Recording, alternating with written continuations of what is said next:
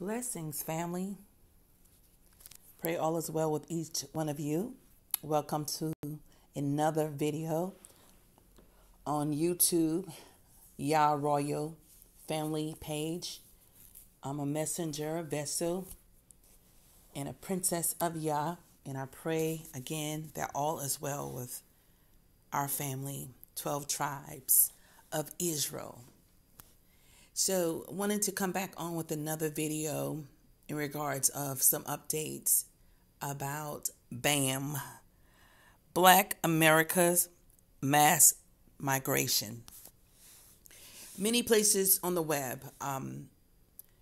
This is actually an update surrounding Prince Michael.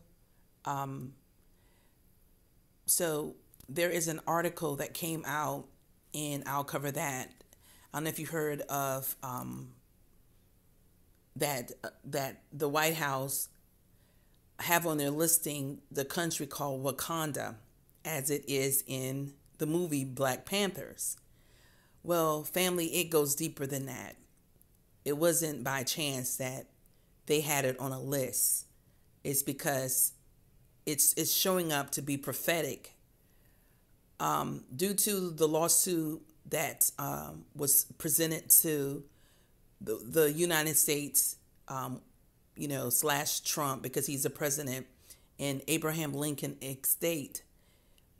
So much other things are happening. So I just want to cover some updates here. It says the U.S. federal government acknowledged Kingdom of Heaven suing USA for 1.28 quadrillion in slavery reparations, claims it's a mistake.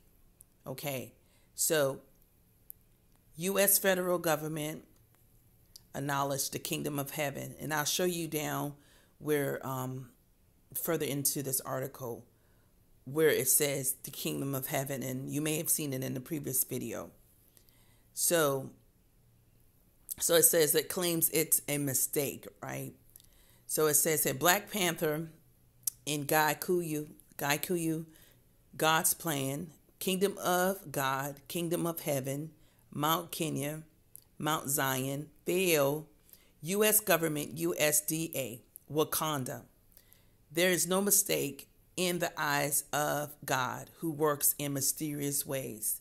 Today's mystery is why the federal U.S. government will list the Kingdom of Wakanda as a trade partner on a federal agency website when there is a 1.2 quadrillion U.S. dollars lawsuit filed against the United States for slavery reparations in the Northern District Court of Georgia, with Wakanda listed as the plaintiff. Was it a mistake, or was it a part of God's plan? So this, I'm going to enlarge this a little bit here, and you'll be able to see this as part of the lawsuit, documents that was sent over to the White House, and it speaks of federal courts are courts of limited jurisdiction, limited power, and it speaks generally only two types of cases can be heard in federal court: cases involving a federal question and cases involving diversity of citizenship of parties. And then it goes on to say something in reference to, it says a case in which a citizen of one state sues a citizen of another state or nation, and the amount at stake is more than $75,000, is a diversity of citizenship case.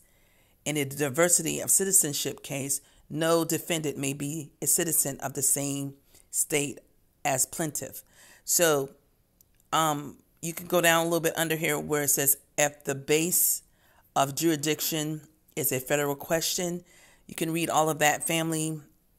And this is lining up with the U.S. Constitution, the federal treaties that he have put in place, just to put out there, because what it's really saying is that we should have had a treaty just like the Indians, have a treaty with America. And then as you go down here a little closer with B, down here where it got It's, circle around it. It says heaven, kingdom of heaven via Mount Zion, aka Thiel, aka Wakanda, aka Mount Kenya, aka Korinyaga. I'm not sure if I'm pronouncing that right, aka Ta Nitera, aka Ta Natello. Okay, so it's on this document that was sent with all the other information, right? So it says page 3 of the federal complaint number. So this is page 3, which this was actually located. So why was the name Wakanda used on the federal complaint? And that's the case number right there, or the court number. Contrary to popular beliefs and repetitive libel from Media House, Wakanda is no longer a fictitious African nation. The creator of Black Panther, Jack Kirby, gave comic book style credit to Algera clan of the Gaikuya tribe in 1978 for inspiring the storyline by creating a new character in Black Panther comic book issue 7 and naming him Jairu after the clan's name. He also gave credit by drawing the traditional orange clothing of the Gaikuya elders on the cover of the issue. The blue ribbon used to signify a program on a spiritual journey to Mount Kenya was even included on the cover. So as you see here, family, this is a color that what he said in the orange, and this is a comic book that, the movie, the Black Panther got inspiration from. And you can see that this has been really being talked about for years, right? Since 1978. Okay, so it says this issue is important because it's the one that showed the origin of the most fundamental aspect in Black Panther storyline. The Marvel database credits this issue as giving the official history of the main story of the vibranium Wakanda, which was used in the very first scene of the movie with the meteorite. Without the information he got from the Al clan, there would simply be no vibranium meteorite, no Wakanda, and no sacred herbs for the strength of the Black Panther. Yes, there would be absolutely no story without them. So he gave them credit in 1978. 40 years later, in 2018, the name Wakanda was officially acknowledged, accepted, and adopted around 1:35 in this video by Samuel Kamifia, messenger at Mount Kenya chief seer, during a historical ceremony passing the baton to African Americans and welcoming them into the guardianship of the Ark of the Covenant so they could play a special role in bringing about global peace. The prophetic way from Mount Zion, according to Chief Seer Messenger, who declared global peace cannot be obtained by political setups and monetary circles. So here you can actually see that by clicking on this as well. The week-long ceremony ended with a gift being presented from the official Black Panther movie, Jules Baba G to Mr. Kamath Mithia by St. Michael, 33, who was given the new name Musheria, during the ceremony, bestowing the traditional capacity of an advocate, attorney, ambassador upon him for Mount Kenya, aka Mount Zion, aka Wakanda. Wow, family. Wow. After hearing the chief's messenger accept the name Wakanda for Mount Kenya, St. Michael returned to the Americas and began using the new name for Mount Kenya on official documents. The first state document Wakanda was used to identify Mount Kenya was the Blood Moon Treaty signed in Jamaica on the night of the super blood moon in 2019, which marked the third year of Donald Trump's inauguration as U.S. president. And there go the flyer here. Wow.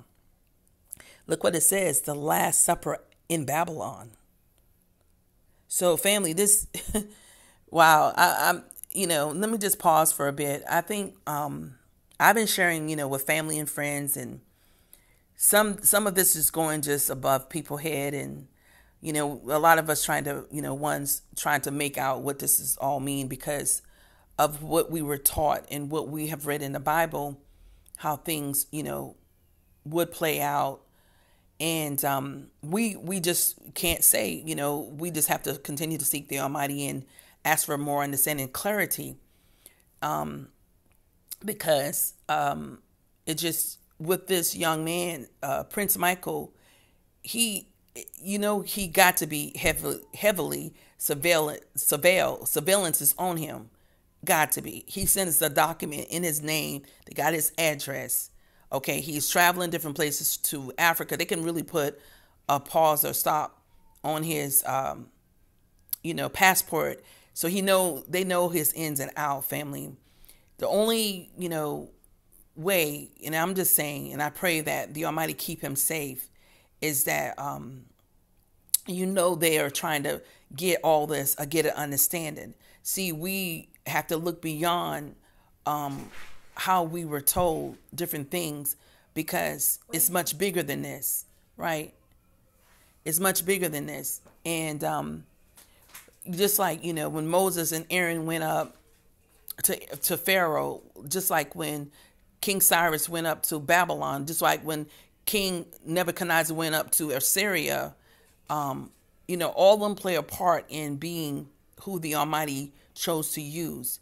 And we don't get to pick and choose, but we were told what we were told, that, Yeshua will come, and then that's when we will be redeemed.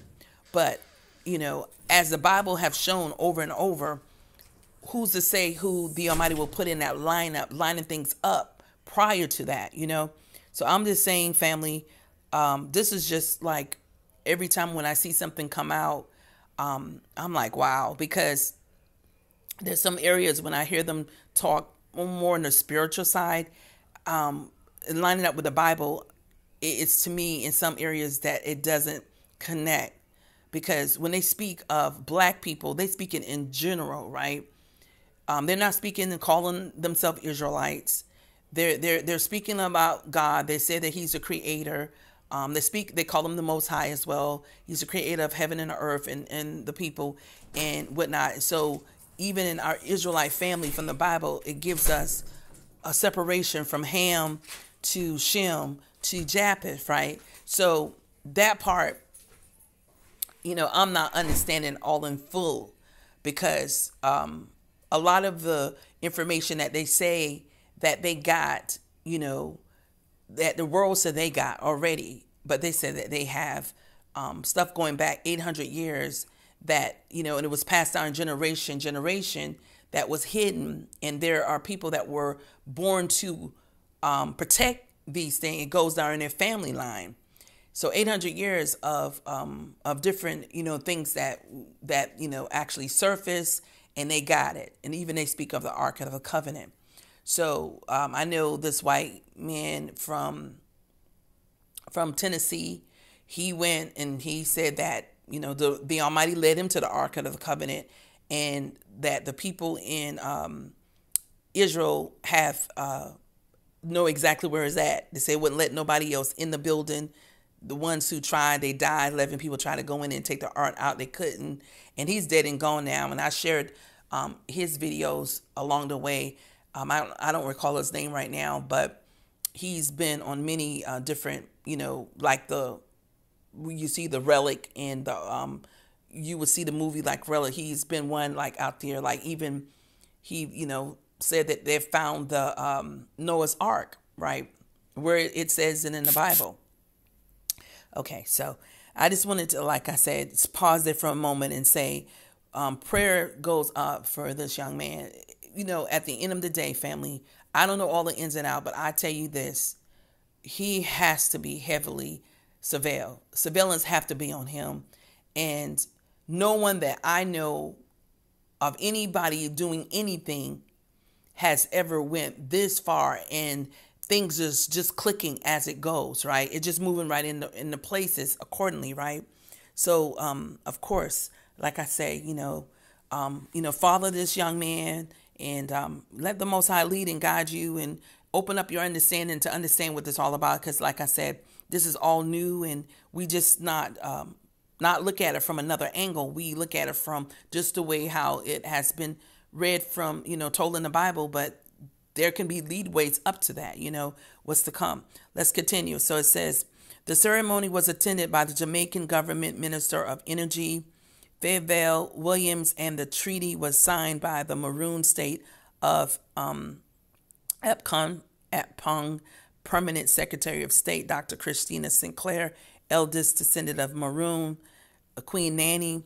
The Blood Moon Treaty was also signed by Grammy-nominated artist Sizzla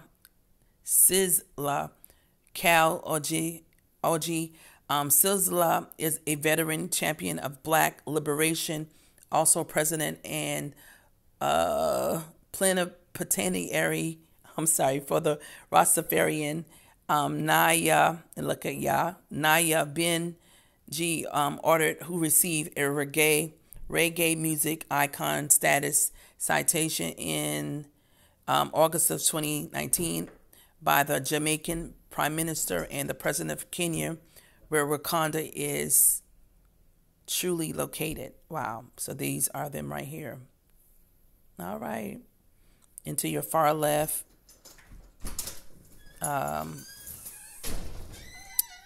of course, Timothy. I'm almost finished. So I'm trying to see Prince Michael to your far in the white. I know. So to my far left, if you're looking at it, that's Prince Michael to your left. Okay. So aside from the diplomatic relations on behalf of Wakanda, St. Michael was also in charge of spearheading legal case against Walt Disney Company for unauthorized usage of tribal secrets in the Black Panther comic and film franchise. He began privately investigating and compiling a list of federal and international charges against the corporate giant. So I'm just going to open this up. And this was in one of the other videos, so you can see here what this is.